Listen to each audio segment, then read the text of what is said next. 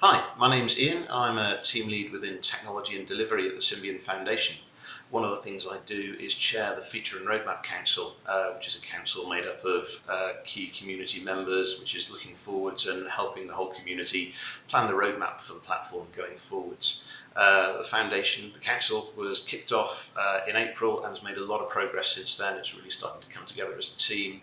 We hit one key milestone at the beginning of July, which was the first three major contribution proposals were approved by the council. So those proposals covered Qt, Orbit and Direct UI, which will deliver in Symbian 4 and will mean a complete revitalization of the application developer environment and also the user experience for end users using Symbian-based phones.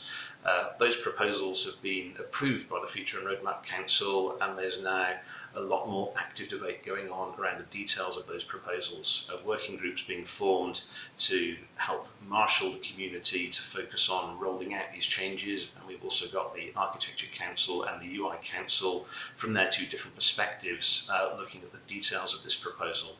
There's a lot of information on the developer.symbian.org website, and there's a lot of active discussion in the forums. So if you want to get involved and if you want to see what's going on here in more detail, please go to developer.symbian.org, click on the forums and scroll down to the Architecture Council and UI Council areas.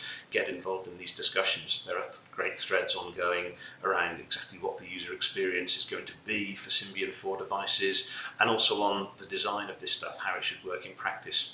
So please don't just take my word for it, get online and get involved in these discussions.